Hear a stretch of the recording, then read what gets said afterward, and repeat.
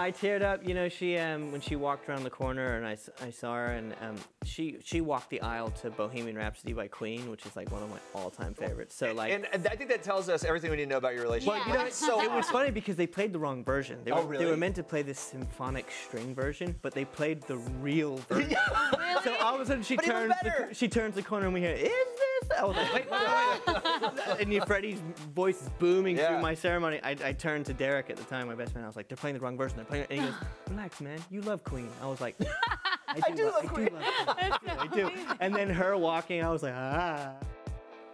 And he is so in love. Dancing with the Stars pro Mark Ballas can't stop gushing about his wedding with wife BC Jean. But when we recently talked to the musician, dancer extraordinaire, we asked him what he's learned about his love since tying the knot. Watch this.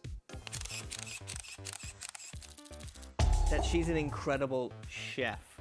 For real. Like, you know, back when we were dating and stuff, I would say before we pretty much knew everything there was to know. We'd lived about each other. We'd traveled together, we'd lived together, we'd been through ups and downs together. We kind of worked on all the things that we loved in our relationship that we knew we needed to work on. And, you know, we fought for this relationship, and that's why it feels so solid now. But we never really spent much time in the kitchen, and then we became like obsessed with these cooking shows and like trying to eat healthier. And she's become this amazing chef. And like I come home, she's like, "Look at these stuffed peppers I made. It's all like this, that, and the other." And she's getting in there. Yeah, like she's making incredible meals at home, and I was like, "Who are you?"